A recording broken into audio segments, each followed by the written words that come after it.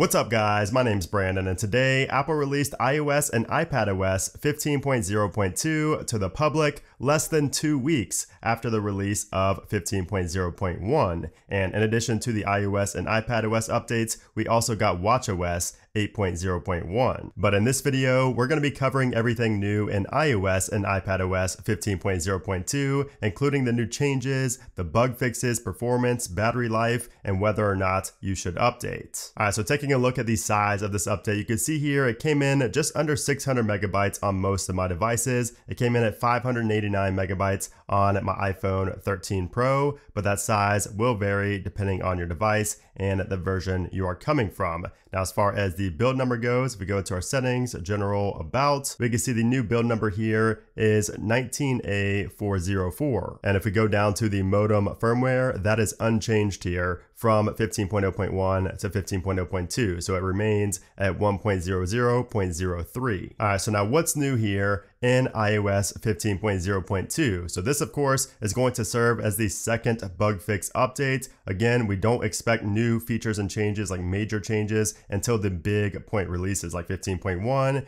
15.2, and so on. So these point updates, these 0.0.1 and 0.0.2 are going to be the bug fix updates. And we have quite a few bug fixes here in this update. And the first one is a fix for photos that were saved via messages. So if somebody sent you a text message with photos or videos included and you saved them to your camera roll, but then after the fact you deleted that message thread or just deleted those, photos from the message thread, then it would also delete the photos from your photo library. So that was a pretty big bug that has been addressed here in 15.0.2. So those photos will no longer be deleted from your photo library. We also get a couple of fixes in the Find My application. So we have a fix for the iPhone leather wallet with MagSafe, the wallet that sticks to the back of your iPhone via MagSafe. That would not properly work with Find My. You're not able to locate it or send alerts or anything like that, like the left behind alerts. So that has been fixed here in this update. And then also the AirTag. If your AirTag did not appear in the items tab right here, which I did see a couple of you guys mention in my videos,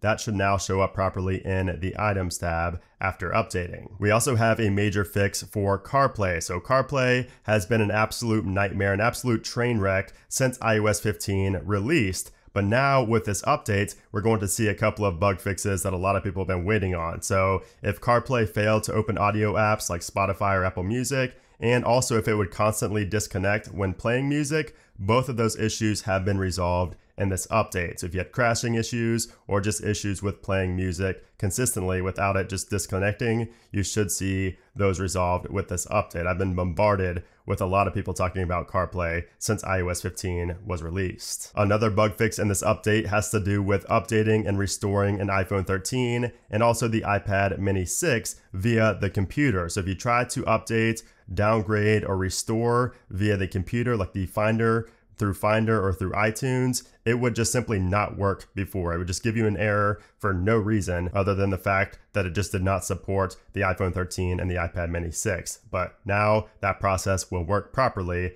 as expected. And then we also get a major security bug fix in this update as well. So we have an I/O mobile frame buffer bug that was exploited. So you can see the impact is an application may be able to execute arbitrary code with kernel privileges. Apple is aware of a report that this issue may have been actively exploited. So it seems like this bug was actually exploited out in the wild. So Apple fixed this with the description here, and memory corruption issue was addressed with improved memory handling. And you can see the CVE there is from an anonymous researcher. So that is a big reason to update as well, just because this was used out in the wild. Now we also got a fix for the touch responsiveness bug, at least in the YouTube application. So I've not noticed one time where I've had that issue in the YouTube application since updating, and there was also an update for the YouTube application. So it could have been a combination of the two, or just YouTube fixed it via an update to their application. But I've not had any issues with touch responsiveness inside of the YouTube application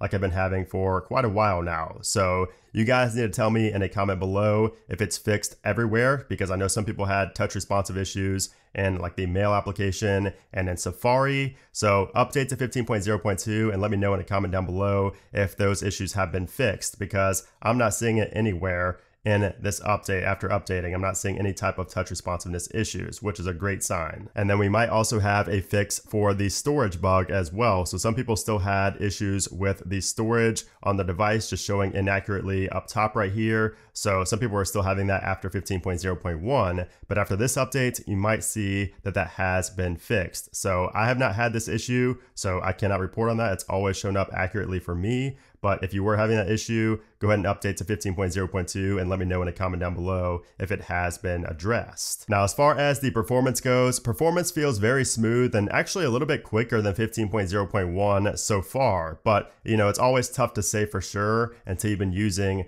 the device, on this new update for a couple of days. So it feels better, but I really didn't have any issues in 15.0.1, so that's not saying too much. But if we go to my Geekbench here, you can see that we got a pretty solid score here. So we got a 1736 on the single core compared to a 1729 on 15.0.1. And then we got a 4734 on the multi-core compared to a 4774 on 15.0.1. So slightly lower on the multi-core, but slightly higher on the single core right there. But overall performance is pretty good. I mean, I really don't have any bugs after this update. So Apple's done a great job of addressing a lot of the issues we've been talking about here on the channel for the past month. Now, as far as battery life goes, battery life is, the same situation as the performance. So it's going to take a few days to see how battery life holds up. And that's exactly why I do these follow-up videos every single Saturday. So I do a follow-up video to talk about how the performance and battery life has been performing on all devices. But so far,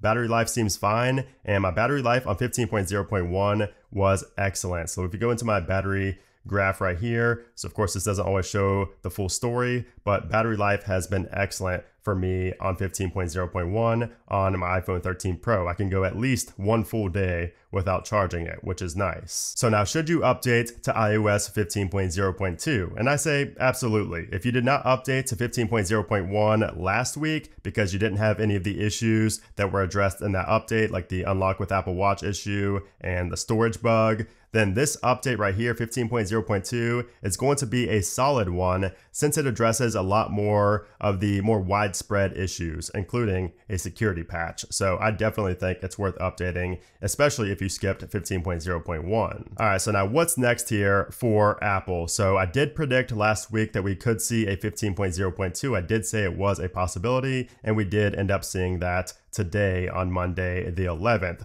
So I don't think that we're going to see a 15.0.3 only because a 15.1 is coming very soon. So we are currently in the beta stages for iOS 15.1, and I would expect to see a release on the final week of October. So the week of the 25th right here is when I think we're going to see iOS 15.1 released to the public, maybe on the 26th or the 27th, although Apple has been liking these Monday releases lately. So we'll have to wait and see, but I am thinking we're going to see an RC build of 15.1 for developers and public beta testers on the week of the 18th, and then the final release sometime in this final week of October. And that update will be a very exciting one. It's going to bring a lot of new features, including the SharePlay feature for FaceTime that will be making its return in 15.1 so everybody can use it. And I've also noticed that it's a lot more stable than it was in the iOS 15 betas, which is a great sign. But anyways, guys, there you have it. That is iOS 15.0.2, just a minor bug fix updates as expected, but definitely one that you should go ahead